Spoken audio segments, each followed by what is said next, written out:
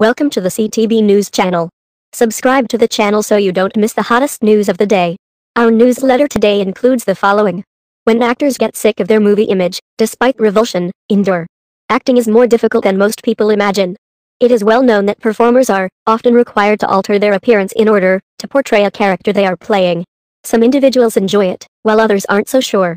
For as long as a few months to several years, they must maintain the same image. These actors had no choice but to stick it out until the end of the film. Chris Evans. Chris Evans reportedly had to put on 9 to 13 kilograms to play Steve Rogers in Captain America and the Avengers.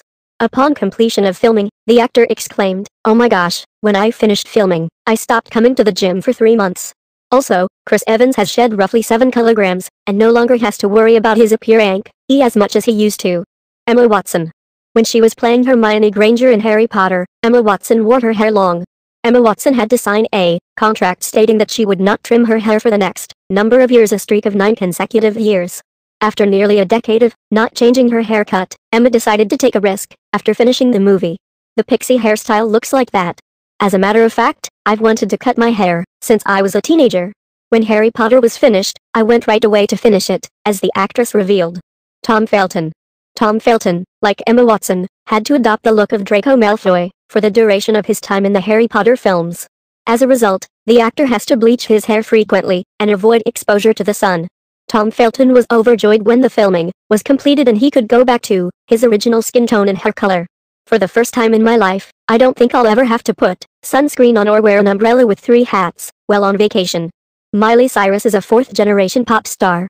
Miley Cyrus was not allowed to clip her hair while filming Hannah Montana. Her stylist cut it into a short bob and bleached it for her as she was waiting for the movie to end in 2011. Miley Cyrus trimmed her pixie short after only a few months and told her hairdresser, "Cut it short and tint it blonde for me, I'm ready for a shift," she declared. Mila Kunis, 5th. When Mila Kunis was cast in Black Swan as a professional female ballet dancer, she shed a significant amount of weight. For 7 months, Mila worked 4 hours a day, 7 days a week, with only 1.5 days off. Mila shed 9 kilograms, yet her physique is now as flat as a mirror. "There is nothing slick or shaped like anything," as Mila put it. It just took 5 days after she finished the part before she was back to her pre-roll size. Leighton Meester. When filming Gossip Girl, the actress had to keep her hair long and brown-dyed. After the end of Gossip Girl, Leighton Meester revealed that she had cropped her long hair. What do you think? It's time to move on. Robert Pattinson. Vampire Robert Pattinson had to grow a beard for several parts throughout his acting career. And it's a given that the actor isn't happy about it. "I'm in awe at how quickly it's expanding. I was overjoyed that I was able to get rid of it. It's repulsive enough to make you gag just thinking about it."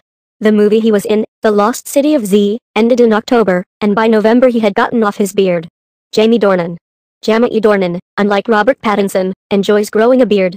The actor was not happy when he was required to shave for 50 Shades of Grey.